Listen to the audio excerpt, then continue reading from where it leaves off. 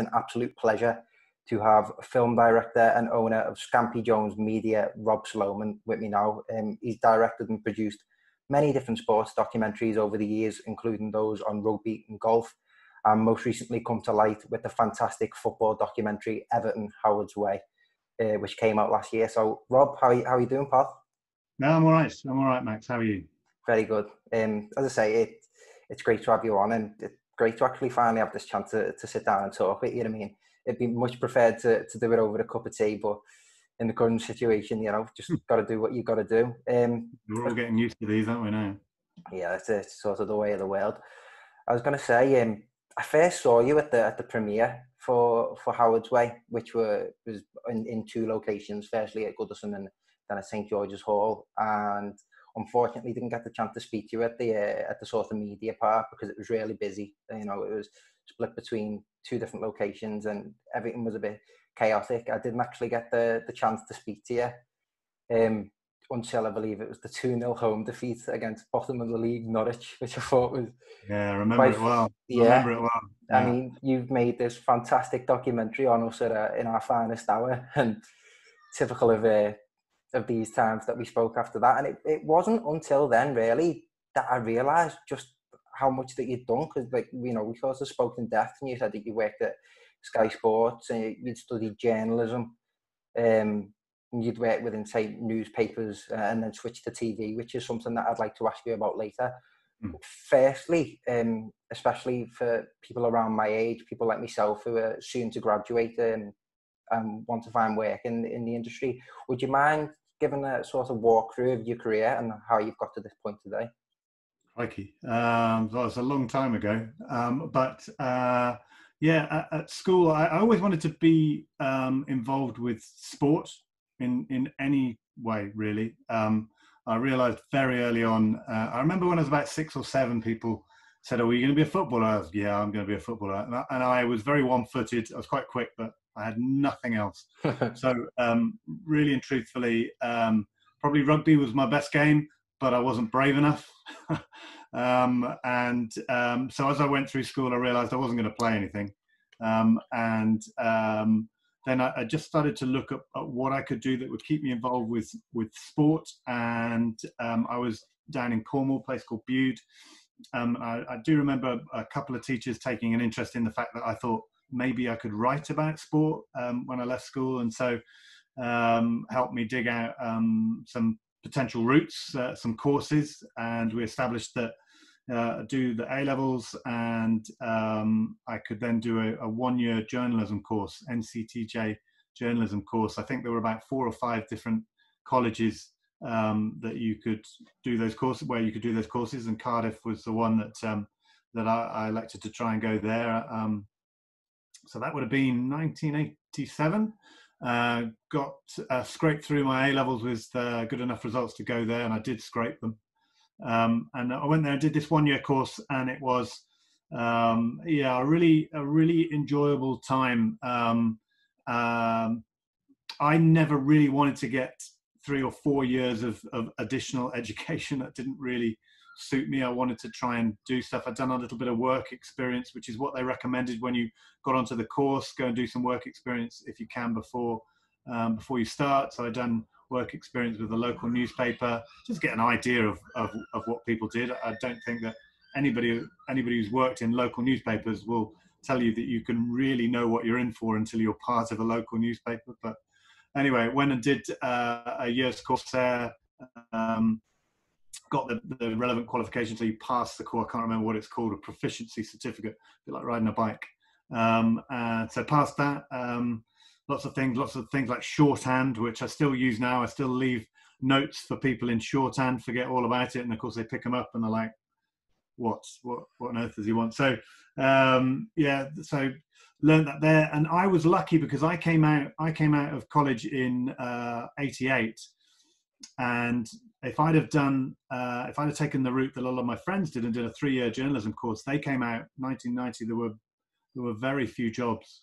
And when I came out in 88, I was able to cherry pick to a certain degree, and never considered that I wouldn't move away from Cornwall. Fabulous place, but probably better to to now, for me certainly as an adult, to go down there on holiday with the kids, etc., rather than be there, I felt. So I got offered a couple of different positions. Took one on a paper called the Surrey Herald in 1988, and joined there as a editorial assistant, or I can't remember what joined there in '88, and went from there. Really, lots of cups of teas made for the first 6 months, I remember. And initially, I was a bit concerned how I was going to get into sports. There was a sports desk, but there were 2 people on it, and I wondered how that would work. But actually, it was very good to do the news training. All of the early things that I did would follow a news reporter around, go to stories breaking, and then you try and get a byline in the newspapers, and then you want to get the front page byline, and so on. And eventually people move around or take a different job, either at that newspaper or move to a different newspaper or radio or TV or whatever. And a job came up on the sports desk. And then I worried that I wouldn't be able to get into local sport, that I was too much international and national sport, and that it wouldn't interest me, and I couldn't have been more wrong. From the moment I got on the sports desk at the Surrey Herald, which was about April, May of 1990, I absolutely loved it. The non-league football that we used to do, I think back then it was called the Diadora League, the conference and then the Diadora, and I had a blast of a time. I worked covering teams like Staines Town and Chertsey and Egham Town. I'll never forget Egham Town. They went on whilst I was there, they went on a run to the 4th qualifying round of the FA Cup, which is a really big deal for a team that small. And they got beaten by Telford 2-0. Around about that stage, Telford were not a bad non-league team. And obviously Everton had played them in the cup a few years before that. But it was really good fun. Lots of characters on local newspapers. I would recommend that route to anybody. And I know newspapers aren't now what they were then, but in terms of a learning experience, it was fantastic. And I went from the Surrey Herald, which gave me the opportunity to also. I love golf. I've always loved golf, and where I was in Surrey was a big golf area, and Wentworth was just up the road. It fell within our map, if you like, of Surrey, so we were able to go there and cover the World Match Play and the PGA that were always at Wentworth. The PGA in May, and the Match Play then was in October, I think. And got to see Seve was my hero. I hadn't worked with him at that point. Went on to work with him later, but I remember going to the Match Play and the PGA at Wentworth with an armband as member of the media, and just followed him around. Didn't write many stories. I just followed Seve. So, but it was a great experience. Went from that paper to another one based in Slough. And again, that was fantastic as well. Was on that one for a couple of years as a sports editor. We had the first year I was there, Slough Town were challenging Wycombe, who were under Martin O'Neill. So Martin O'Neill's Wycombe and Dave Kemp's Slough Town were vying for promotion from the conference to the Football League, and Wycombe were a lot better than anybody else. But I do remember even that had some exciting times. And the second year I was there, Slough Town were fighting relegation from the conference, and they didn't survive. And actually, the last day they had to go to Halifax and win to have any chance of staying up. And it was the same day that Everton were playing Wimbledon, having to win to have any chance. And I was acting so I'd gone up to Halifax, and I was acting as reporter and photographer. They didn't want to send 2 of us up there, so I had to give me a camera and said, whatever happens, take some pictures. So at the end, I went onto the pitch, and obviously I'm listening. I've got one earpiece in, just listening on the Walkman or whatever. And it's 2-2 when I go on the pitch, because the Premier League's got a few minutes left, about 10 minutes left. Slough have just been relegated. They've lost 1-0. So all the Slough players that I've got to know over the last couple of years and know 1 or 2 of them quite well, they're all in bits on the floor. And I'm there just about to start taking pictures when Graham Stewart's goal goes in.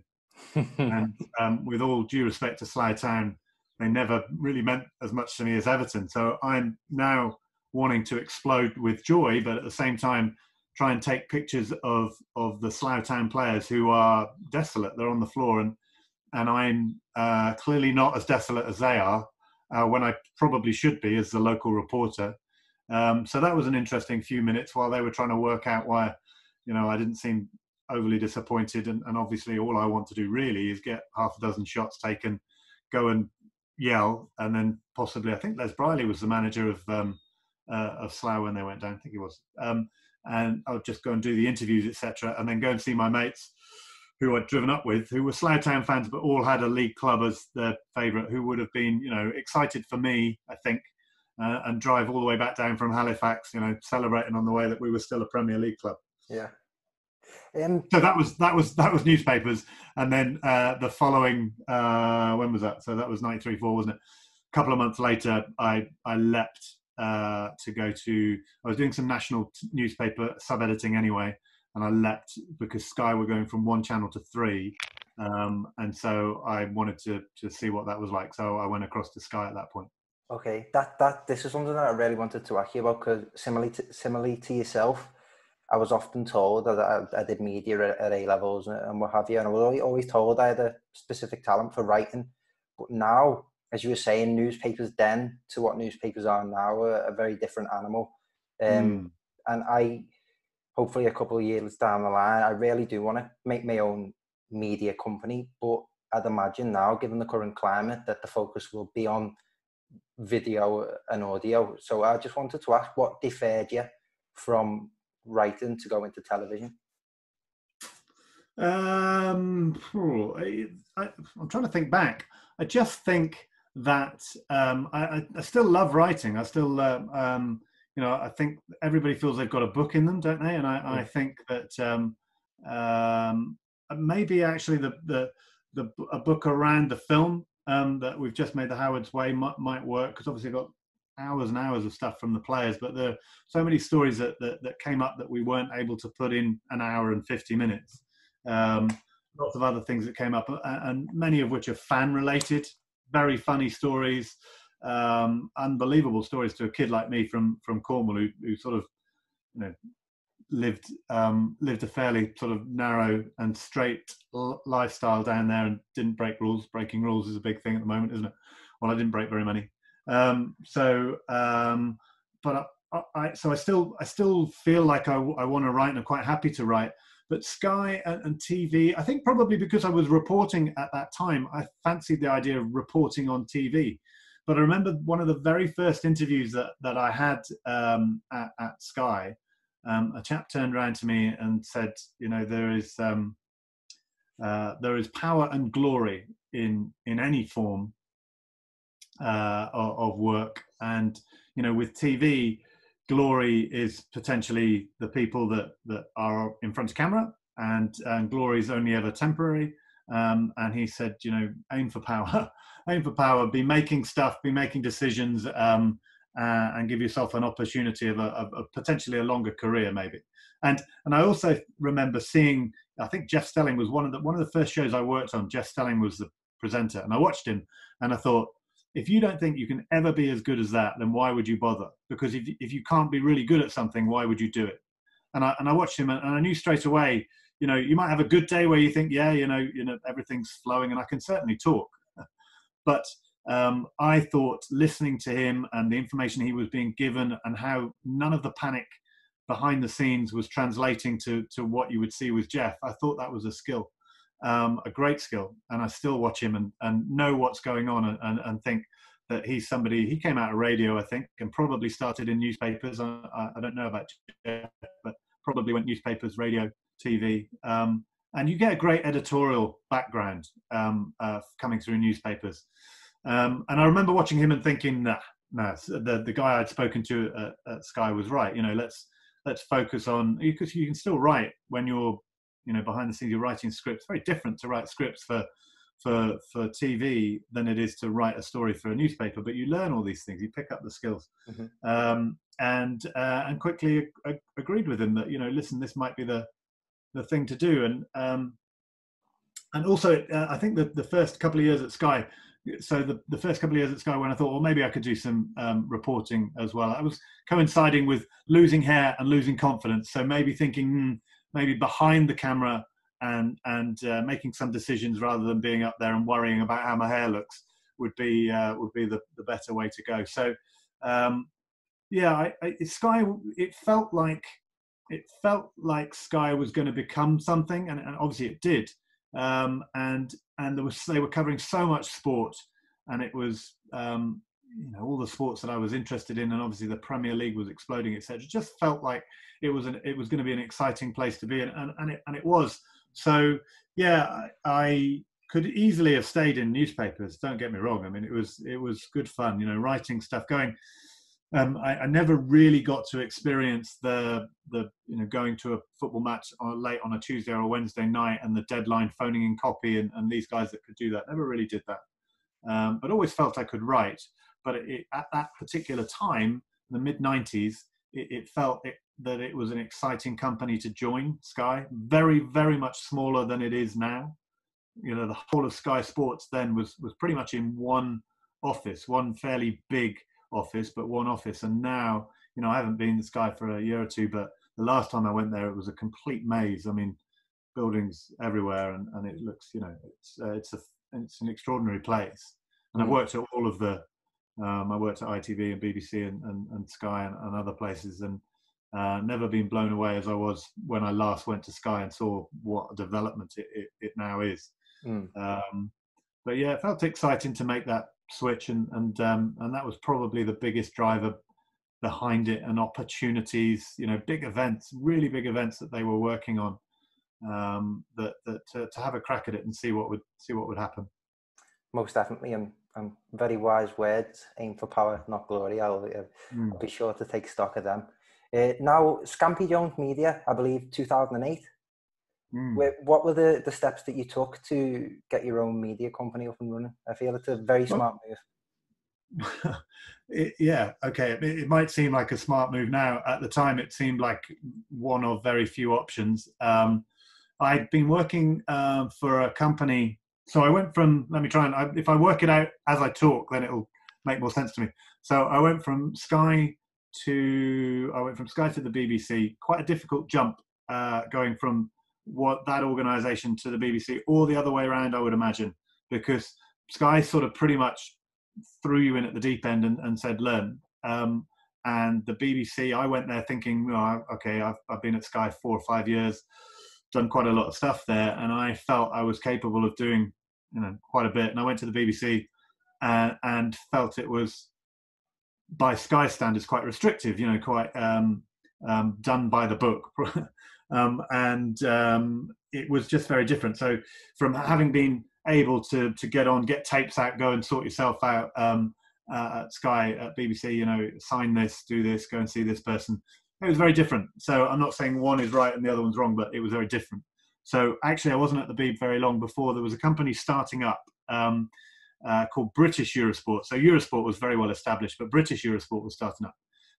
And they had great secondary rights, you name the event, and they weren't the main rights holder, but they had secondary rights. So they weren't exclusive, but they were piggybacking. So the Olympics and the World Cup and the Rugby World Cup, which we worked on, and European football, which I remember working on in 2000. First place I met Trevor Stephen was the Euros, 2000 Euros, which we had loads of technical problems because some of us were back at base camp putting the programs together, and other elements of the production were on site. And we had, I think, the first game, Belgium were at home in the first game, I think. And, or Belgium were playing in the first game. And we had a 5-second delay between pictures and audio. And so we just couldn't, the technical guys couldn't straighten it. We couldn't sort it out. So the commentator is so far ahead of the pictures that we're seeing. And amongst some of the helpful suggestions we're getting is, can you not tell him to sort of delay his commentary, i.e. remember what he saw 2 seconds ago? So just some unbelievable stuff. So I remember Mpenza scored the first goal, and he shouts for, Mpenza! And Mpenza hasn't got the ball in what the pictures that we're putting out. So we had loads of problems there, but British Eurosport was great fun because all of the problems that it threw at us were things that you could never imagine coming. We'd gone virtual before anyone else had gone virtual. So no cameraman, there was a studio director, the producer, me, who was also doing auto cue and graphics a lot of the time. So you're doing auto cue graphics. You're also operating the server to give clips. When you're doing analysis, that's coming from you as well. So there's 3 or 4 of you in this room instead of 10 or 12. And it was utter chaos at times, utter chaos.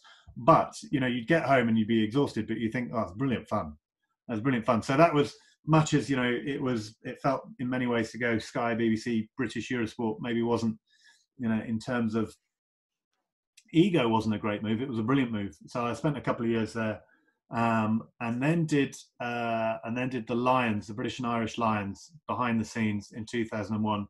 British Eurosport were part owned by NTL. NTL was sponsoring the Lions, so I pushed myself forward very hard to do that. Loved rugby, still do, and got that gig. And that was the first documentary I'd ever been involved in, and was in charge of it, which was quite frightening. And that experience there basically was the template for everything else, because what I went through out there, and it was quite hard. The 6 or 7 weeks thrown in with these world-class athletes who don't know who the hell you are and don't have much time for you, certainly don't have any respect for you to start with. That was eventful. So we did 6 weeks, 7 weeks with them, and then you come back and you edit it for about 8 weeks it was. But that experience, I knew at that time, that moment there, okay, that's what I want to do. I don't know if I can do it, because it's one thing to say, yeah, I want to go and cover major events and make documentaries. It's another thing to be able to find people who will back you or help you. Mm-hmm. But I knew from that moment that's what I wanted to do if I could. So I went from Eurosport. Funnily enough, I went to ITV, and ITV Sport Channel, the 20, or I can't remember what it was called, but the Sports Channel, ITV Sport, maybe it was Sports Channel, fell over within 6 months of being there. And I was lucky because the people that had been involved with the DVD and the video of the Lions tour owned a company that they were looking to make a lot bigger. They wanted a TV arm, they wanted a sports production arm. So that was a really big break. And I went to them. And so I wasn't out of work for any point. And lots of people went to the ITV channel, sport channel, and, trusted that would go on for a few years. And of course it didn't. Mm-hmm. But I was lucky, and I got this company called Lace. And if you've got DVDs like England 5, Germany 1, that you'll look at the publisher for those, and it's Lace. So we went down there, and I started working for Lace in 2002. And timing was good. They had the rights for the Rugby World Cup for the following year, and England won the World Cup. And I went out there and was able to make a film about that tournament. And again, it was sort of interview. It's quite similar to Howard's Way, really, in that went and spoke to a lot of the players afterwards and put the film together retrospectively. But was there from 2002 until 2008, when the company, 2008, if you remember, the early part of that year financially was a disaster for everyone. And they were about to expand. And in fact, when they went to expand, the banks told them, no, actually, you're going to have to cut back. So Lace TV was a victim of that. And so had a couple of weeks where I wasn't sure what I was going to do, and took loads of advice. And then, okay, with the contacts that I've got and the people I've worked with, maybe this is worth having a crack at. But didn't really know whether it was going to work out or not, Max, to be honest. If you told me, what are we now, 2020, so 12 years on, that it would have gone as well. Certainly it didn't feel like it was going to go that way. I think early part of 2009, and you're just thinking, I don't know what to do here. But stuck with it, kept, just when you think this might be a problem, another contract would come in, somebody else, another phone call, whatever, and just managed to just about keep it going. So it was certainly more luck than judgment. I didn't intend, I wasn't in March 08, I wasn't thinking, I must set up a production company of my own, and in May 08 I had one. So that's how it worked. Brilliant, and I'm very glad that it's been successful, for the likes of Howard's Way. It's most definitely, for me now, it's good. Never mind sports film, but it's up there with my favourite films, just full stop. Like, it's one of those films that I can watch continually. Like, I've watched it multiple times already. Do you know, as soon as I got, even before, when I was at the previous company, Lace, I was writing treatments for an Everton film because I just thought, well, nothing's been done. And, you know, if someone will show enough interest, and I'm working for a company that's got roots to the, you know, the big film houses, the Universals, etc. of this world. But no one at that point really believed in it. And so you just sort of tuck it away and you think, well, maybe I'll be able to bring out that treatment. I think around about that time, around about maybe 2007 was the first time I'd written something called Everton, the Team That Time Forgot. Yeah, it took a took a lot longer to get it going. But you know, I was lucky with Lace that that's how the Sevi thing happened. Just an email from his company at that time, before he was poorly, found its way to me, and you know, you end up then spending a year at that point. So that would have been 2006, and the following year we make a documentary with Sevi, who was, you know, Bob Latchford, Viv Richards, and Sevi Ballesteros were my three heroes. They were my three heroes all that time as a kid growing up, and I had plenty of others that weren't quite on that level. You know, I was a big Kirk Stevens fan. Won't mean anything to you, but Kirk Stevens, Jimmy Connors. I love Jimmy Connors, and you name a sport, and I had somebody that I liked. But those three stood alone: Latchford and Viv Richards and Sevi. So got unbelievably spent a year working with Sevi. You know, went to Augusta with him, and we took a helicopter before people used drones. We took a helicopter over St Andrews and filmed with Sevi. I mean, mind-blowing stuff, really. I think about it now, and the good fortune for those things to end up with me. And then, you know, when it was Scampy Jones, yeah, the bigger film ideas that you had were more difficult to push through, because who are you?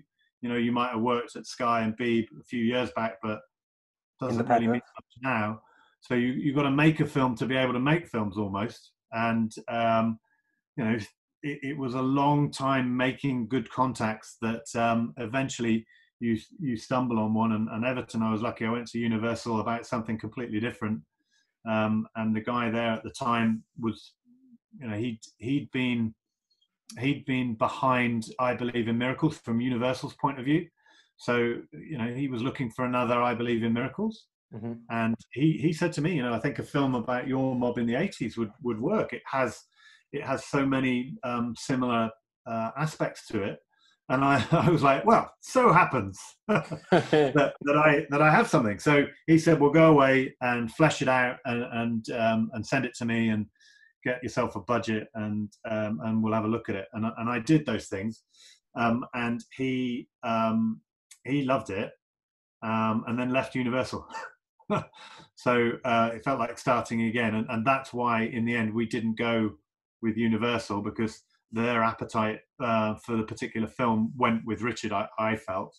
And then it was all about trying to, you know, a story I've told a few times about trying to get private investment, and you know, that's not easy. So you know, but it all started with a trip to Universal and a chap called Richard Thompson. Interesting. Now, you mentioned I Believe in Miracles to me when we met after that Norwich game, and cited it as a big. Yeah, I said go and watch it. Yeah, I watched it recently. Maybe my personal bias, but I do much prefer Howard's Way. For those that don't know it, I Believe in Miracles stories Brian Clough joining Nottingham Forest, leading them to promotion and 2 European Cups. Very much a story that deserves to be told. But as an Everton fan, what I've always loved, and I suppose as a media student as well, I've loved the fact that there's always been a relationship there with the club and the media almost. You know, you had in the 60s, you had the Golden Vision, which tells the story of the team in the 60s and that FA Cup triumph. And then you've got the likes of the Here We Go records from the 80s themselves. What I wanted to ask is, what I think stands Howard's Way out so much more in comparison is the way you include the context of the 60s and the 70s, from when Howard arrives to getting the perspective of so many different people, who are like players, fans, Derek Hatton's in there, Keith Mullen from the farm, and you get media personnel and their opinions like Clive Tilsley and Jim Rosenthal. What was the intention in mind when you started off on the process of making Howard's Way? What was the intention? It was to give the side some credit, I think. Yeah, we're all biased as Evertonians, but that team has just never received the credit that it deserved, and we will never be able to prove that it would have gone on to create its own dynasty. You can't prove it. I think it would have, in an era when I think English clubs had won 7 of the previous 8 European Cups, not counting '85. So if you don't count the night of Heysel, Liverpool win that game if there's no trouble. I'm sure they were the best side in Europe other than us, and English sides dominated Europe. And I think Everton were as good a side as England had going into Europe for a long time. You know, it's difficult to say anything against the Liverpool team or Forest, but the Forest game against Hamburg. I remember Hamburg. I could be wrong, but I remember Hamburg battering Forest. And certainly when Villa won, they beat Bayern Munich, didn't they? Bayern Munich, it was all Bayern Munich, and Villa scored the goal and hung on to it. So great, they were resolute, but Everton were a lot more than that. Everton were a lot more than the Villa team, and it's difficult to compare eras, isn't it? But to suddenly go past a Liverpool team by so many points, beat them 3 years that season, didn't concede a goal.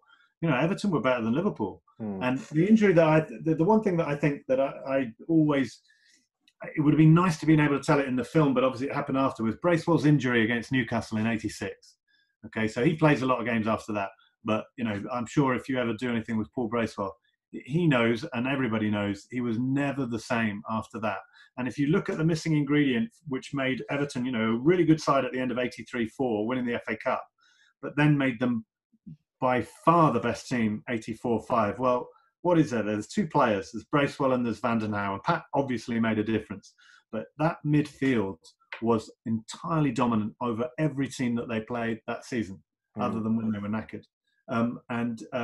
Reid and Bracewell and Stephen and Sheedy, a lot of people online putting their best teams of Everton through the eras together at the moment, isn't there? Pick your team from the 60s, 70s, 80s, 90s. And obviously I never saw the Holy Trinity. So, I can't, if you're picking teams that you watched, but I cannot put Kanchelskis above Trevor Steven. I can't put anybody above Bracewell or Reid, and certainly not Sheedy. So, it was a magnificent team and a magnificent midfield with the best goalie in the world, the fastest back 4 that you can ever imagine. They were all sprinters. They were all real athletes. And then up front, tell me who'd want to play against Sharp and Gray. Or, you ask the players, you ask Kev Sheedy and Trevor Steven how good Adrian Heath was. They talk about him being their favourite striker of all. So, listen, that was an incredible team. And but for Brace's injury and then '87, them all wanting to disappear and play European football or manage European teams, I can't see any reason why we wouldn't have been winning a lot more towards the end of that decade and the start of the next. And then Sky arrives in '92. I just won't have it that if none of those things, if we're still playing European football in '87 when Everton would go in as champions of England, if we're still playing European football, I just don't have it. A young team, 24 average in '86, Everton are still not a giant club when Sky arrives with the money in '92. I think that Heysel had a terrible, terrible damning effect. Obviously, listen, other clubs have recovered from not being in Europe at that time, done better. I'm not saying that we did everything right. Obviously, there were things that we did very wrong in that period of time, but the decline started at Heysel, and we've never recovered from it, in my opinion. Most definitely, and that's the point that I try to make, especially towards Liverpudlians who seem to be quite stubborn to the idea that, as you say, yes, we didn't do everything right, but if we are in those positions of winning league titles and winning European honours, when the Premier League monies kicks in around '92, I've got no doubt that we'd be sort of asserting our dominance and still competing quite heavily for those European places now. I agree with you. It's all about timing, isn't it? It's all about timing. I've said it a million times, but if Heysel happens in the mid '70s, then Liverpool don't get their chance to to create that dynasty. There is no Liverpool dynasty. Those players don't become the extraordinarily famous names that they are now. You know, I was watching Harry's Heroes last week, and Trevor Steven was in an episode. One of the best players ever to play for Everton, but potentially got a lower profile than a lot of the others in that film, who achieved nothing like he did in the game. Nothing like it. You know, he more England caps, 2 league titles, European title, you know, FA Cup. So all of those achievements, but you would have done well to spot him in Harry's Heroes. Now, if Everton had the opportunity to go on and play in European Cups and win European Cups, are you telling me that Trevor Stevens' profile would be so low that he doesn't merit a mention in Harry's Heroes with those other guys? And I know that there might be stronger stories there because somebody's, you know, so overweight, or the gambling and the debt. Those are all good stories, and I get it editorially. But there are other players on that pitch that didn't achieve what he did, that were featured in a more positive fashion, you know, and he was in one of those. Actually, one of the reasons why he didn't get more of a part, I believe, is because he honoured a Howard's Way engagement for me. But you know, it's ridiculous that team that those quality of players at that age, Bracewell, so young. It's ridiculous how young that team was. It was only Reedy and Andy Gray that were, and they weren't 30. I think Andy might have been 30 by the time he left, or just about to be. But you know, really young team, and all of their profiles would have skyrocketed, and that would have helped them with their careers after football as well. You know, they would be a lot more Evertonians in galleries, you know, now on Match of the Day and Sky, etc. There just would be, because they would have achieved more, they would have done more, they'd have had more media columns, all of these things which helped towards, you know, back then when they weren't, you know, given £100,000 salaries per week, you know, these guys missed out on so much, and who knows where they would have gone and what they would have achieved. So yeah, there were a lot of reasons for feeling sad about the fact that Everton were denied the opportunity, but you know, it meant more. It probably had more impact. I think it had more impact on Everton players, fans, club's profile than any other club, because of where they were set to go. You know, Heysel in 94, 95, Manchester United don't get their opportunity. The best players in Europe aren't going to come to a club that's not in Europe, because by then Europeans were coming to the Premier League, weren't they? So so they don't get that opportunity, and it feels like that's one of the reasons why people level that we live in the past, etc., because it was an opportunity that very few have been denied. That team being so young, so good, and then just sort of cut off in their prime. That's why I think so many of us heave a heavy sigh when other people don't seem to understand or get why we're so annoyed. Yeah, you're telling me. I was born in 98. I didn't even get to experience it, but I still share the same views, and that's a fantastic point. That if imagine if those players would have got that, was celebrated in that sort of celebrity status that the players get today. You know, the social media era, almost, I suppose, it just provides us with so much more exposure. But just wanted to talk about the sort of editorial process of Howard's Way. Obviously, you know, you had a strong background there. And I thought it was, and again, it's something that really set the film apart for me, was just how creative you were in that sort of pushing the film along, you know, through the use of like sports news programs, teletext. I know you use Sabutio for the buying game as well. Like, it's so creative. So I'm just wondering how the editorial process was for you. Well, you know, it's your youth, isn't it? It's the things that I remember from that era. So, you know, the day that that Adrian Heath got clobbered by Brian Marwood, so our school was on a trip to London. And my only means of finding out how Everton were doing against Sheffield Wednesday that day was to find a TV that had teletext or CFAX. And I remember thinking, well, two birds with one stone here. I always wanted to go in Harrods, so I went marching into Harrods for no other reason than to find the TV section, and then just planted myself there and watched, found a TV that had the football scores coming up and the pages changing. And obviously it didn't tell me that Heath had got injured, but it did say that we were 1-0 down. Mm-hmm. And I stuck it out in the store until it was 1-1, and then I think we had to go or something. So that was my only way of finding out what the scores were, CFAX, half the time. you know, and we didn't have at home, we didn't have a CFAX telly. We didn't have a telly with teletext. So I remember we had some friends, and my mum would say, oh, we're going to go around to such and such's today. And I'd be chuffed to bits because I had no interest in talking to their friends, but I had a big interest in putting CFAX on and just surfing the sports pages. What was it, 302 on, again, you're a youngster, but I'm pretty sure that football was 302. So the main sport was 301, football was 302, and then that was your headlines. And I loved it. I loved CFAX. That was my youth. And there was a bit of radio that I used in there from Sport on 2 back in the 80s, that theme music that was such a part of my time. And it was all the things that I found interesting back then, and I could relate to, because I couldn't relate to how tough it was for people in Liverpool. The reason for straight away going to get someone like Dave Feely was that he went home and away for, you know, from the 70s onwards, and his understanding of, you know, being an Evertonian, and you know, his story is extraordinary anyway, but just his knowledge of what it was like growing up in Liverpool at that time, particularly as an Everton fan who didn't have anything to cheer. You know, you got the ones across the road. He gave me an analogy. I've always remembered it, and he said that you know, effectively Everton were living in those sort of old Victorian buildings with 10 to a room, and, you know, no facilities, and that was their life. And then across the road there were the big Georgian mansions where Liverpool fans were, and, you know, in their swimming pools and smoking the big cigars, etc. And then he said, and one day we just went across the road and we kicked the door down to their big mansion, and we dived in their swimming pool, and we took their champagne and we smoked their cigars. And then he said, and then we got kicked out. You know, but that analogy of how we suddenly, you know, came to life and took everything that was theirs for an all too short period of time, I really liked that. And he's a very clever guy, and I knew that he could give me what I needed in terms of authenticity.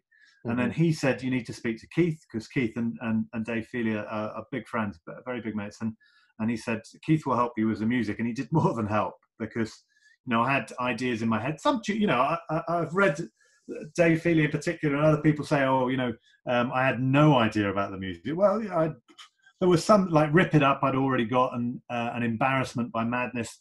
But the ones that I really needed were the ones that meant a lot to the people of Liverpool. So the Lotus Eaters, and to know more about the bands. And we had the for a period of time.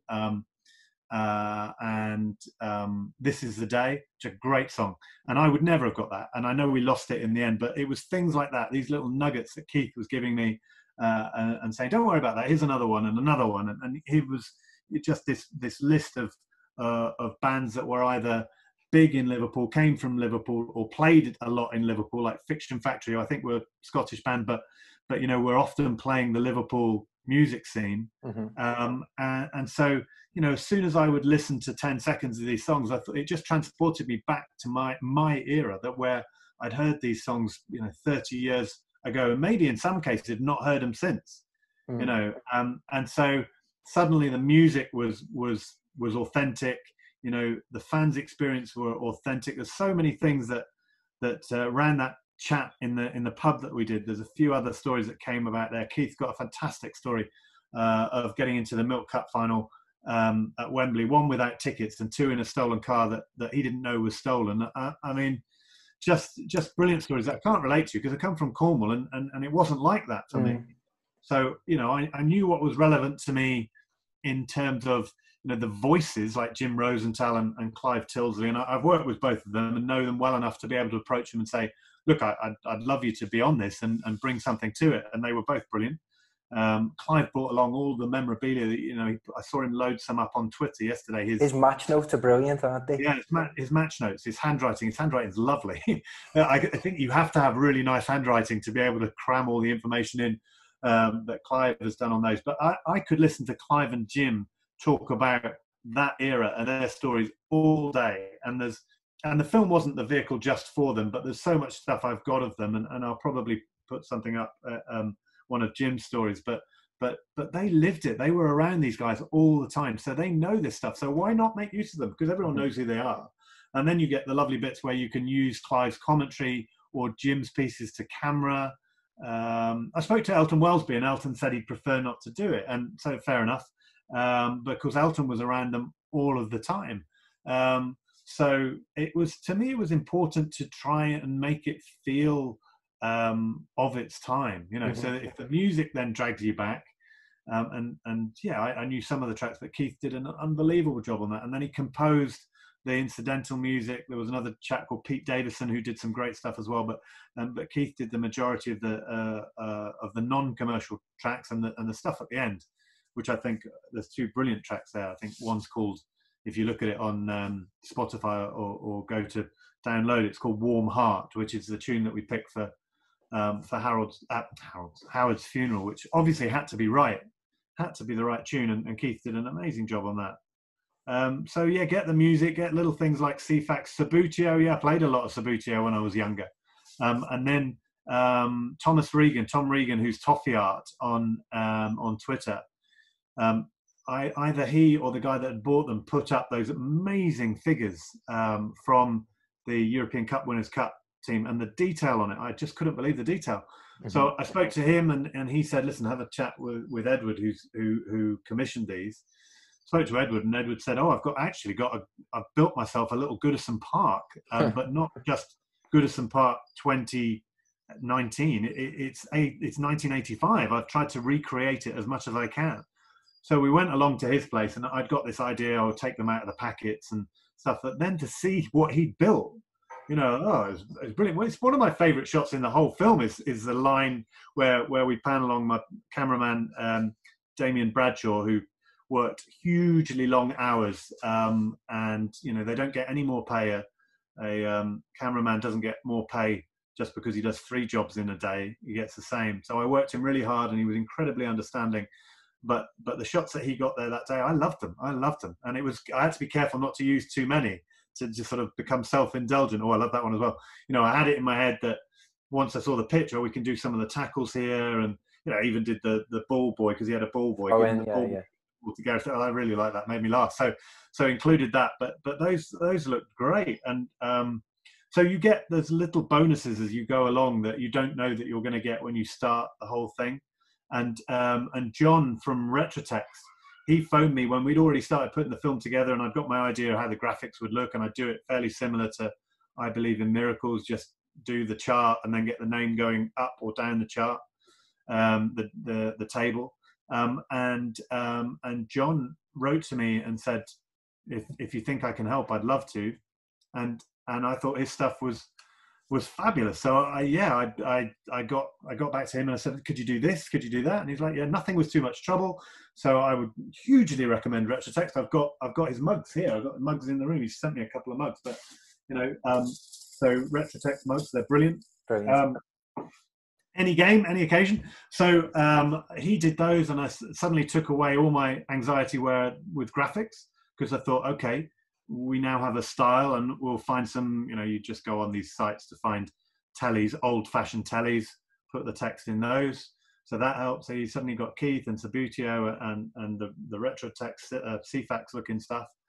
But in terms of using old films, always loved that. When I was working on a film called Sevia, I was only the archive director on that one, archive producer, and I didn't really have a say in it.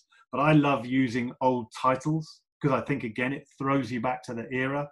So when you've got, you know, LWT, dum dum dum dum, that thing going up, I love that. That took me straight back to 70s, 80s, and I originally in the first cut had the big match tune from my era, you know. Dun, dun, dun, dun, dun, dun, dun, dun, dun, dun, dun, dun.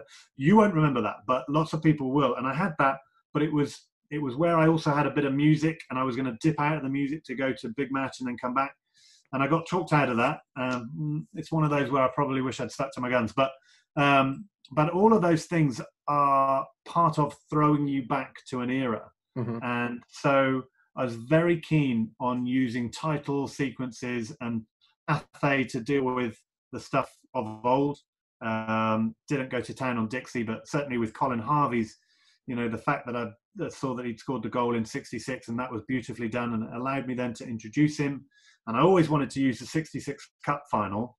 And then when I got hold of Frank Wilmot, who was the Windmill, from the Anfield game, I thought, okay, so I can now use that how I want to. I use Eddie Cavana running on the pitch in 66 and getting tackled, and hope that people realise when I do it that I just haven't stuck it in the middle of the film, and that if you watch the next 5 or 6 minutes, it'll become apparent why he's there. So once I knew I got Frank, that allowed me to use 66 and Eddie Cavana, and keep the Colin Harvey stuff to introduce Colin at the start of the film.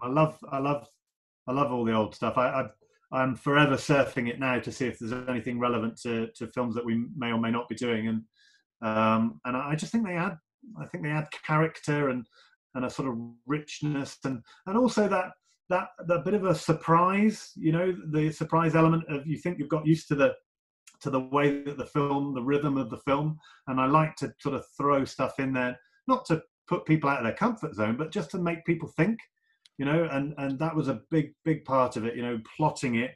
When you write down, I think I had in a book, I had about, each scene was a number, and I got to about 280 scenes, and I would underscore, or I'd highlight pen where I got the opportunity to go back in time, whether it was with Pathé or with something from 20 years earlier, or whatever it might be.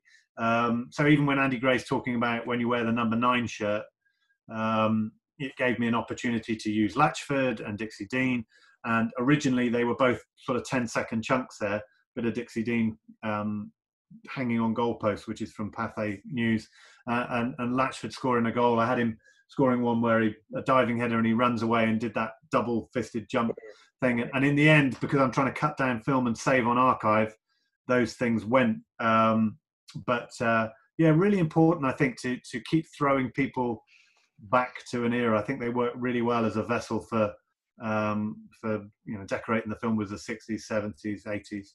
I've never yet done anything where I throw it forward beyond the film, to go to another era. I mean, in theory, you could have, maybe if you were working at how do you get 95 in there or something like that. But maybe that's another film. But I love using title sequences and old footage to try and create a mood. Yeah, brilliant. Because I know we talked about the Last Dance, and that's all the rave at the moment, about the Chicago Bulls in the 90s. And one of the sort of media criticisms I had, watching it through the sort of media student lens, it is quite jumpy between 94, then it's 97. It can be a bit discombobulating, but the way you sort of integrated that 66 final and all the sort of flashbacks, I thought it was done really well. And just finally to sort of talk about the era and then move on to the interviews that you had with the players. As you say, being from Cornwall, you deserve huge credit for the sort of how you encapsulated that era in and around Liverpool at the time, because I found, obviously not experienced in the 80s, I did find it really politically informative, obviously with the inclusion of Derek Hatton in there as well. How did you find it? Was it like a learning process for yourself as well, finding out all these things? Because like my dad's told me about the riots and things like that, and all sorts of crazy stories. So how about yourself? When I first put a treatment together, having gone to see Universal and come back from that, the first thing I did was work the Toxteth riots into it, because obviously 81 Howard arrived, Toxteth riots that summer. So that was something I wanted to get some information on fairly early on, so I knew that what I was looking for. Actually, the film wasn't. The finished version wasn't as political as perhaps it might have been at one stage. And I say political in the loosest sense. It probably had less footage of news footage of Derek and the riots and Thatcher, etc., than it might have had. But Two Tribes came out earlier in the year, and I thought it was a great film. I really enjoyed it. But I thought it did that, and I felt like, okay, I'm going to make this more Everton-centric now. Actually, the criticism that I've seen of the film online, it's been, the reviews have been largely wonderfully warm and positive. And I've seen a few people say too much Derek Hatton, and I understand that he was very divisive, is now, was then. So I understand that. We even had somebody storm out of we did one in London. We did a show in London. premiere in London of the film, and somebody left very early on, fed up with too much Derek. But I just read up on that era. I wanted to read up on it and find out, what it was like. And I had always planned to include Derek. At one point, I'd included Michael Heseltine, because he was sort of unofficial Minister of Merseyside after Tock's death. And I wondered if I could maybe get Heseltine and Hatton together. And Derek said yes, and Michael Heseltine's office said they're not. So we didn't do that. But listen, I lived on a farm in Cornwall. And my dad was a very blue, and not Everton.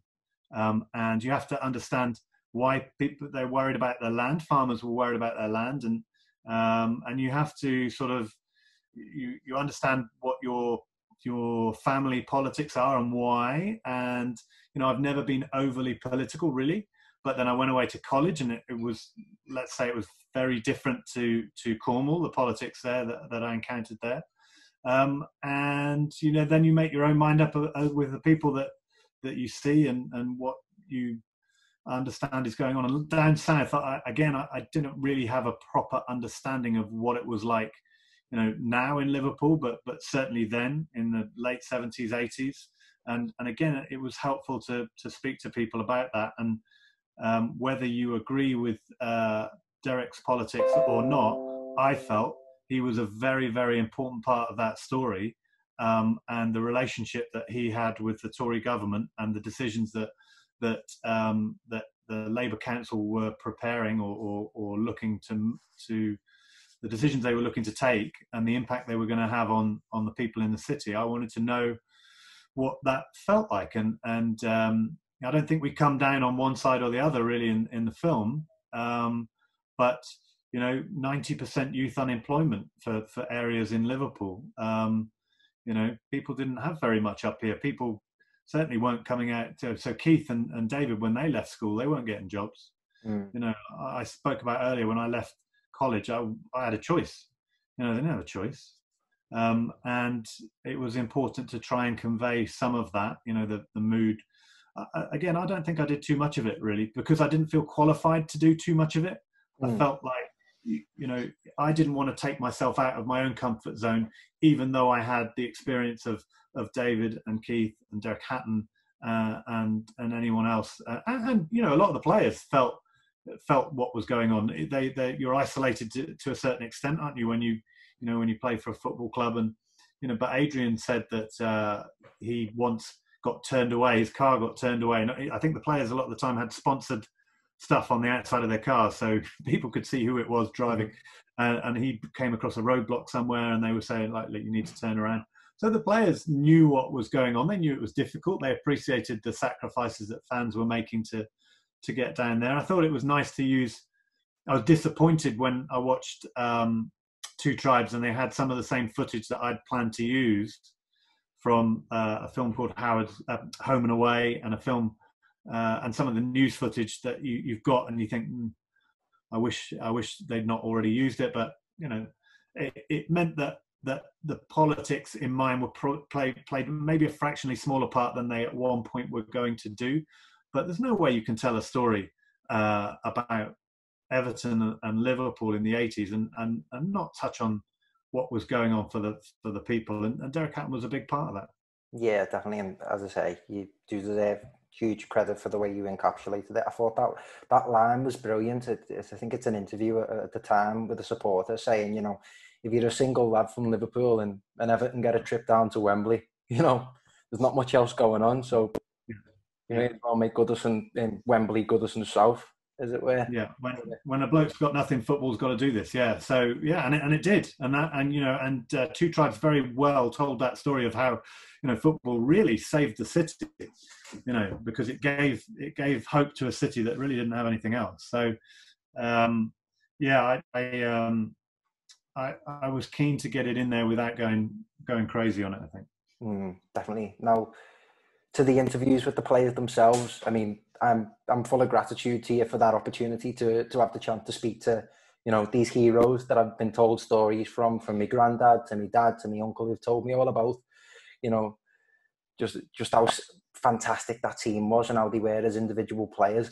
Like I remember being like fairly confident. Obviously, I you know, from growing up, I know a lot, I've seen a lot, I've researched a lot. But then I remember walking through the doors at that lounge in Goodison and seeing Andy Gray and being like, oh my God, that's Andy Gray. Like, honestly. But you had the best talkers, the best three talkers. Well, three of the best talkers were in that room, weren't they? So Graham Sharp was there, Peter Reid, and Andy Gray. So you know, you're gonna do okay if you've got those in the room. Yeah, I love speaking to them, and I was gonna ask you. You've got every right to be proud of every interview that you did because they were all fantastic interviews. But do any of them stand out amongst others? Yeah, I'm sort of loath to I will anyway. They were all good. They were all good. I knew Andy would be brilliant. He gave me, I don't know, 5, 6. He was going back, I think, to Doha the following day, and he had other things booked, and he just kept cancelling them, and which was amazing. So I had 5 or 6 hours with Andy. He was fantastic, but I sort of knew he would be. And Peter Reid he's just a naturally funny bloke. So when you sit down with him, I had high expectations of that without knowing Peter that well. You come away from it and you just think that's brilliant. There's, you know, line after line after line from Peter Reid. So I knew they would be good, and they were good. Kevin Ratcliffe was excellent. I really appreciated his time. We had maybe had an hour with Kevin. We did Kevin Ratcliffe, Kevin Sheedy the same day. And Kevin Ratcliffe was very funny, very honest, you know, and you know, to come out with the stuff about, you know, Howard didn't think Howard fancied him to start with, etc. They're all good interviews, but probably, and I say this, you know, Derek gave me so much time, and we went up into his loft, etc. They were all really, really good, but probably the guy that I didn't really know that well, and I now consider him to be a friend, is Graham Sharp, because Graham gave an enormous amount of time, did then, has since, and I said to him that, you know, he was quite early. I think that we'd maybe interviewed 3 or 4 players when I did Graham Sharp, and I thought, if everything collapsed now, after doing Graham, if everything collapsed and I didn't manage to get another interview, I had a film after Graham, because he did so well in sort of doing that chunk of pre-Howard coming in, and him again thinking, you know, maybe he doesn't fancy me here. He told me a great story about, you know, building up to the '84 Cup final when he wasn't really sure of his place, you know, and looked at the Cup final program, the one that was printed early, and he was down as a sub, I think. Graham, funny stories. I didn't know that, you know, he had funny stories. He laughed at himself, the tea towel, all sorts of stories that Graham told me. And that was the interview. Not that it surprised me, but just because I thought, that's great. I've got a film. I've really got a film. I'd interviewed Andy by that stage.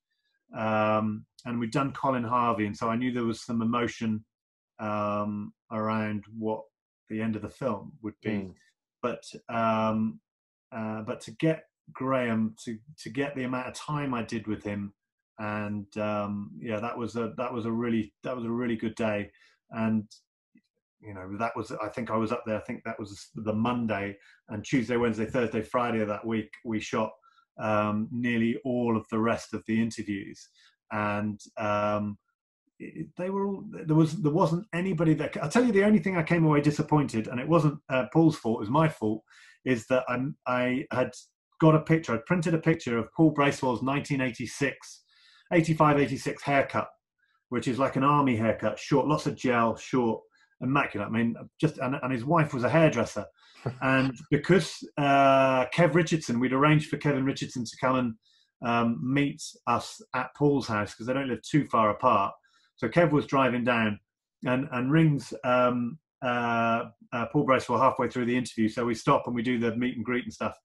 And it threw me off, and I missed a page which was all about Paul's haircut and his hairdressing and being a bit of a fashion icon and stuff. And we made it work in the film because, you know, Trevor was part of that, and I talked to other players about that, but I never talked to Paul about the haircut and his missus being a hairdresser and being, loads of Everton fans copied Paul Bracewell's haircut. Mm-hmm.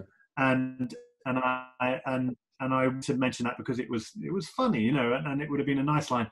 And he was the one player, because I'd got an Iniga with me, and I hadn't done that bit, and that was the one time where I came away and thought, because he's in Durham, so it wasn't like I could pop up, and it was one of those where right until the end of the film, I was still playing with the idea of saying, Paul, can I come and do you again? But really, just to get a line about the haircut and show him the picture, and I maybe lose some of the other things that he gave us. So, but they were all. There were no disappointing interviews. Everybody excelled with what they gave me. And I mentioned off air that Kevin Sheedy was my favourite player, and having done the interview with him and thinking about all the other strong quotes that I got from loads of people, I didn't want my favourite player not to have a moment to himself in the film. So I rang him after that and said, I want to recreate the Ipswich free kick. Mm-hmm. And it was brilliant. And we got, Karina Toffee at Everton in the community, who made things happen for me at Everton. She did a wonderful job there. I spoke to Karina and said, can we get on the pitch? I know it's late. And she organised that. So was able to get Kevin on the pitch. And even though he damaged his groin warming up, he still was able to do what we needed him to do, which was to put one in the top corner, one in the bottom corner. So even Kevin, who probably with his interview alongside those like Reedy and Sharpie and Andy Gray, I might have lost some of it because I was able to do that 85 free kick. Then I thought, oh, excellent, box ticked. I've got my favourite player in properly. Yeah, brilliant. I was going to say, like, you did a really good job at sort of encapsulating what made individual players so great. Like, you give each individual player or standout player a few minutes to themselves, if you know what I mean, where they'd autograph their photograph, and you didn't stray too far from the narrative. I thought that was really, really smart. And as you say, I'd always, in my head, I'd always got, that I don't know if you've ever seen The Magnificent Seven. It's such a different era, Max, but if you watch The Magnificent Seven and The Dirty Dozen, it's basically films where somebody goes about getting their team together. And I thought I would like to, where possible, introduce everybody with a style, So, Peter Reid, that was the shot of him walking in. I knew he was going to be there that night. He knew we were coming to do that. But to have the opportunity to film him walking in with the sort of swagger and the music was perfect for Peter. And where possible, I wanted to introduce them and let them have a moment or two before rejoining the film. Yeah, I'd love to have the chance to speak to the likes of Reedy and Andy Gray sort of over a podcast in a sort of prolonged fashion, because you say, like, Peter Reid, I don't think there's been a cooler man to kick a football, to be honest. He seemed fantastic, isn't he? Yeah, do you know the problem with Peter? It's not a problem. Well, it is a problem for me doing it. Is that if you go and see him, when he does any of the players' nights, etc., or an after dinner, he'll tell a million stories, but they will be littered with expletives, and that's just his natural way, and it works. Those evenings, people are going to roar with laughter, and they did, and they do everywhere he goes, because he tells the stories brilliantly. He's a wonderful raconteur. So he told a lot of stories to me that day, but they lose something if he's having to stop himself to think, I better not swear. Yeah. And there are a couple of stories that he told me that I still couldn't put in the film, but particularly that night when we had him and Graham and Andy and John Bailey all on the stage together, we had a mic on Reedy. No good. He just, in that environment, he's going to tell the story the way he knows best, and quite rightly.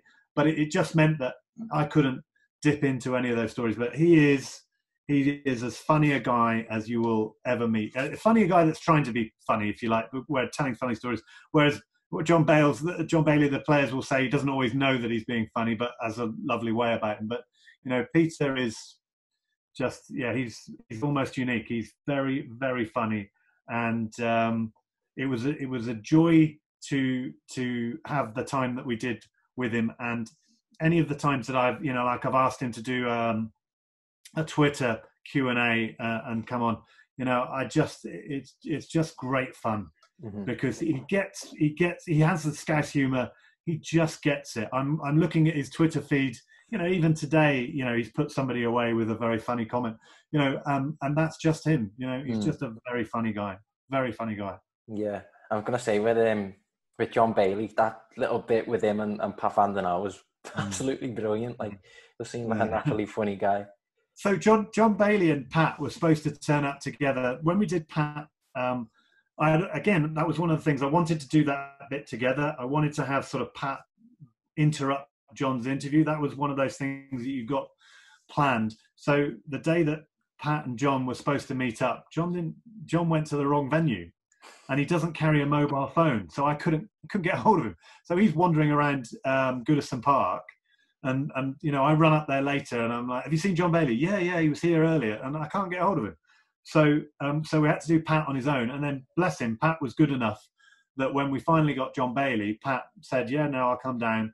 And despite the fact that when we interviewed Pat to start with, I think he was reluctant, and had to be sort of coerced into doing it. But I thought he was excellent, Pat. I loved him doing it and throwing himself into it in the way he did, because he didn't hold back. He didn't give me sort of one-word answers or anything, which he might have done. We'd met him before, and so it was okay. And I felt like he trusted me that we would, and Dave Feely was there, who he knew, and I felt like he trusted us that we wouldn't stitch him up or anything. And I think he was wary of that.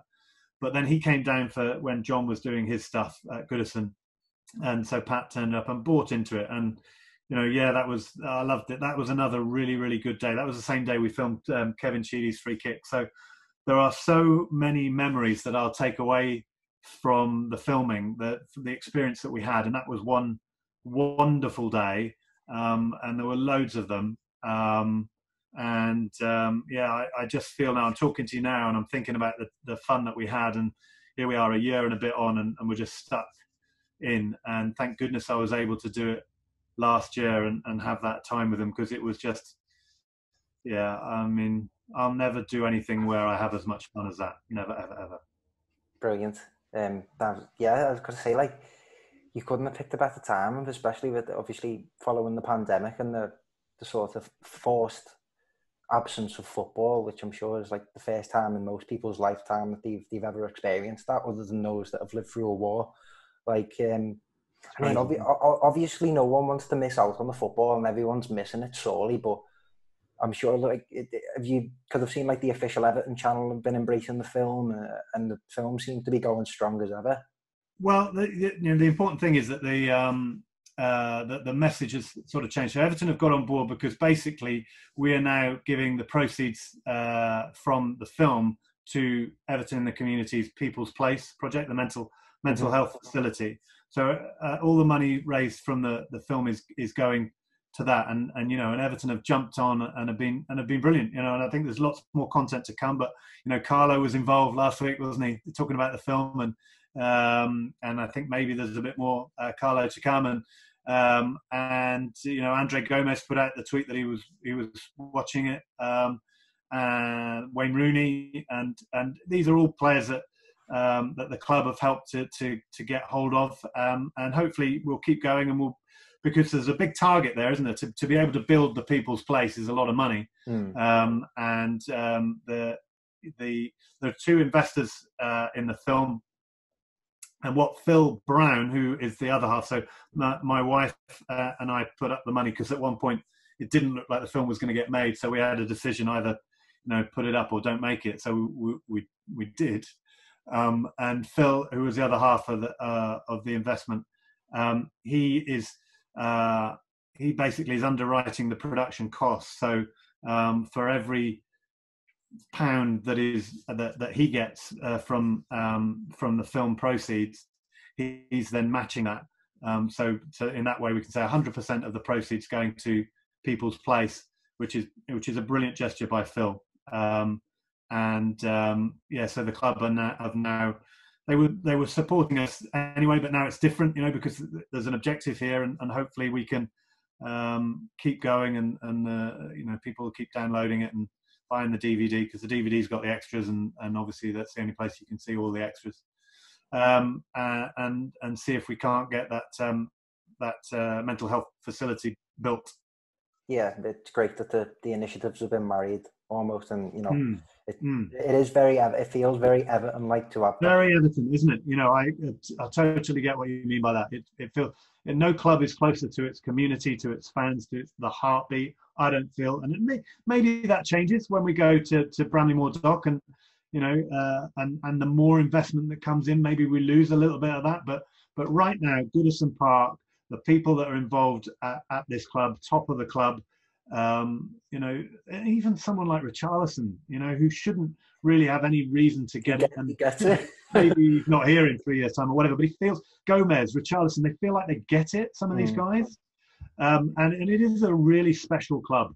And, if I could go back 45 years and be in the playground with all the people that were telling me that, I should support Liverpool or Forest or whatever, I wouldn't change anything, because I just think it's an incredibly special club.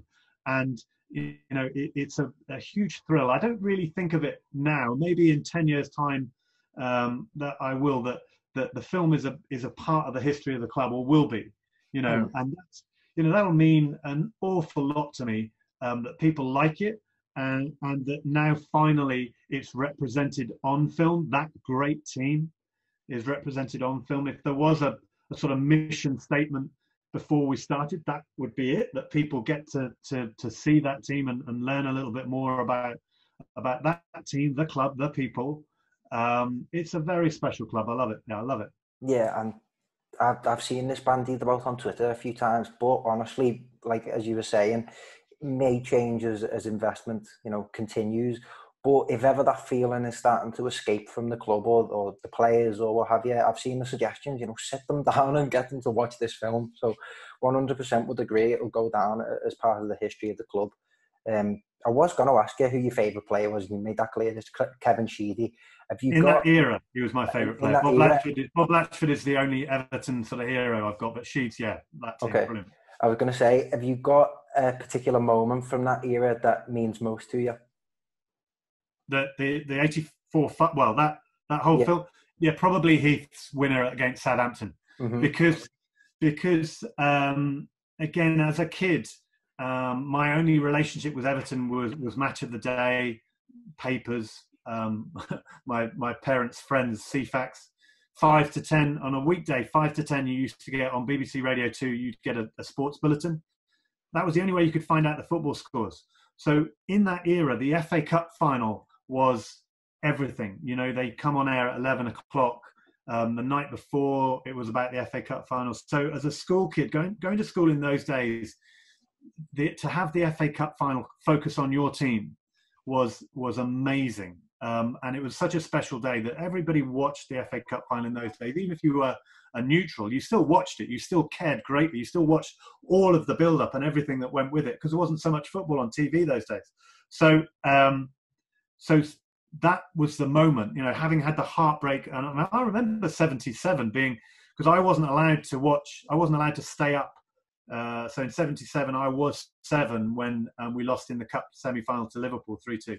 So I watched Match of the Day, but only because I was allowed to get up, having had 3 or 4 hours of sleep between sort of 3 and 7 or something like that. Or no, it wouldn't have been 3, but a little bit later in the day, I had to go to bed to get up to watch Match of the Day. So I remember watching Match of the Day and feeling the disappointment when that goal was ruled out, and always having, what are we now? So 43 years on, Clive Thomas's name doesn't mean disallowed goal for Brazil against Sweden. It means disallowed goal for Everton against Liverpool that day. And, his name and Brian Hamilton's name, these things matter because it denied the cup final opportunity, the day of coverage. And then, in 80, went through it again when Frank Lampard's dad, is Frank Lampard Senior's header, sort of bounces at an odd angle and goes in, and West Ham beat us. I think they were second division. I think they were a league below us at the time. And, Latchford had just scored an incredible equaliser. I'm listening to it on the radio. We weren't live. Listening to it on the radio, and the noise when Latchford scored, and then crying my eyes out when Lampard scored so close to the end. And again, being denied that opportunity to see my team have that day, that FA Cup final day. And you know, to have the Milk Cup final, there's no real build up to the Milk Cup final. I remember it being live. I think it was a Sunday, wasn't it? But I remember it being live and watching it, etc. But it wasn't the event. You know, brilliant to be in the Milk Cup final, and it celebrated like crazy when we got there. But living a sort of living Everton through the TV to get to the FA Cup final was, you know, it was everything to have that day. And then when Heath scored, and knowing that it was so close to the end, and just the noise coming out through the radio, when the radio distorts when the noise is, you know, too great, and just the noise, and knowing that, you know, you picking out a few words from the commentator that Heath had scored, and realizing that what that meant, you know, and my first reaction, because Everton meant heartbreak at that time, was that, well, at least we won't lose now, you know, we're guaranteed another go at this. And then, you know, it's over and you're in an FA Cup final. And from that moment onwards, whatever it was, mid-April, April 14, whatever, until May the 19th, you know, I'm going to school every day thinking about the FA Cup final and what it's going to mean, and being on telly and ordering the Cup final programme, as we did, got the Cup final. You could order it in those days. So we got the Cup final programme through the post. And I remember I used to get a comic called Tiger and Scorcher, and they had a big build up to that, and Match magazine and stuff like that. You know, it was all dedicated, and that meant that from the moment that Heath had scored and we'd won that game, the whole of my life could be dedicated. I wasn't O-levels that year, it was the year before O-levels, I think, for me. So it could be a whole of my life could be dedicated to waiting and going through an FA Cup day and living it, and also feeling that Everton were maybe back, because they weren't going to be playing Liverpool in that final. They were going to be playing Watford. And with due respect to them, I just thought we were going to win. I just felt we were starting to go that way instead of doing that or that. I just felt that there was something happening.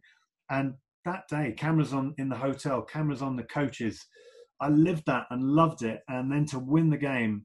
So Adrian Heath's goal and what it meant, the excitement that it gave me was unmatched. And even though the joy of winning the league the following season and all the other things, nothing that first time that Everton were on Grandstand and World of Sport for the whole day, you know, furiously flicking over. I think actually in those days I had to get up to push the telly over, you know, so change it from, yeah, I'm sure of it. Didn't have a remote to change the channel from BBC One to ITV. You had to physically get off your backside and do it at the TV. But just doing it all the time, just to make sure I didn't miss anything, and you know, get the goal when Sharp scored, get the goal and a replay, rush over to ITV. Are they still talking about the goal? Watch both of them, you know, flick again at half time. I'm doing this with my fingers, you know. Yeah. Flick from one channel to the other. Just didn't want to miss anything. Watch Match of the Day in the evening. Ugh. That month between the semi-final and the final was probably the happiest. I don't remember anything I was doing at school at that particular point, but I know that was just, I had a little flat cap, had those, you know, remember the blue and white ones, yeah. And I had an Everton coat. I guess that my mum must have ordered it from Everton. I don't know where you would get it from, but I had an Everton, an outdoor coat, you know, like my jacket was an Everton one. And I just went to school with such pride every day for 2 years, pretty much from that point onwards. It was, so Heath's goal at Highbury that day. And I know it's special for all of those guys that were in the ground and ran onto the pitch and all the rest of it. But for me in my little home in the kitchen at Cornwall and just running off into the garden, and that's my favourite Everton memory, and nothing will ever touch it. Excellent. And I know quite a few of like the ex-players talking to them, they really speak highly of that FA Cup and the sort of the spectacle that it was. And I'd even say going on to 2009, I think I was just still in primary school. I remember, you know, when we beat Manchester United and when we were playing Chelsea in the final, albeit heartbreak by Frank Lampard Jr. and Didier Drogba. But yeah, it meant a lot. And God, I want to see us win something. Do you know though? I was working in '95. I was working for Sky, and you know, you were supposed to be. I was working with Nick Collins. I see the Everton coach coming, and I thought, I can't not do this. So I said, do you mind if I run off? And he said, yeah, where are you going? I said, oh, the Everton coach is coming. And he said, "You coming back?" And I said, "Yeah, of course I'm coming back." But anyway, so I sprinted off. The Everton coach came in, and just to a man, they were all shouting, "Duncan, Duncan Ferguson, Duncan." So I remember shouting that at the coach, and then running back to, and that it just took my mind back to '84 and the scenes of the coach coming in '84. And I just don't think you'll ever match that. No club will go through that. Jimmy Martin, who's a kit man now and the bus driver then, says that no bus driver will experience what he did that day. Just that desperation, and that, but with a sort of thank you as well. It was like we've waited so long, and now we're back, and you're giving us something to be proud of. And the fans, and I don't think the fans are any different. When I go into the Winslow after a game or something, or I, you see me when you guys are recording your bits and bobs at the end of the games, and you still feel it, and the people coming out. If Everton won a trophy again, it would be absolutely mental. It'd be mental, and I don't care what any other club says. Everton supporters are different, and you can't give what they give. If you're winning, maybe if you're winning stuff all the time, you do sort of become a bit nonchalant about it. But Everton supporters are different. They feel it in a different way. The club is different. If they win, if we win anything again in the next, it would just be, especially if we win it while we're still at Goodison, and so they could have the parade around. Just to be able to do that would be, and the old ground deserves it, doesn't it? Deserves one more, don't more you think? parade. Yeah, it's an amazing club, and we've had so many, not great moments. But I don't care about any other club. Honestly, I don't care. You win everything you want to. If Everton, I want Everton to get back to the top, because your standards are your standards, and mine were formed in the '80s. Yeah. But I don't care about the rest. Just let Everton have something now. If we can get something, it'd be utterly amazing. Oh God, it'd be amazing. I know. Nil satis nisi optimum, right? I mean, exactly that.